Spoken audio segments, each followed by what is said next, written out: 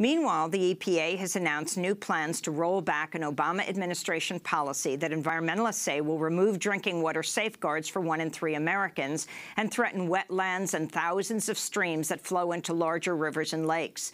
The 2015 regulation determined more than half the country's waterways are covered under the Clean Water Act. In a statement Tuesday, EPA Chief Scott Pruitt announced plans to rescind the rule and launch a review of which water bodies will fall under federal protection.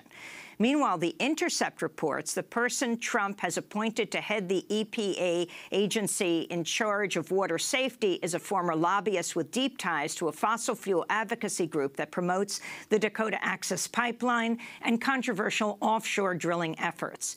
Dennis Lee Forsgren will help oversee the EPA's Office of Water, which implements the landmark Clean Water and Safe Drinking Water Acts that were passed in the early 70s. This includes studying the toxic effects of fracking on groundwater safety, the downstream consequences of industrial pollutants, and the environmental impact of oil spills.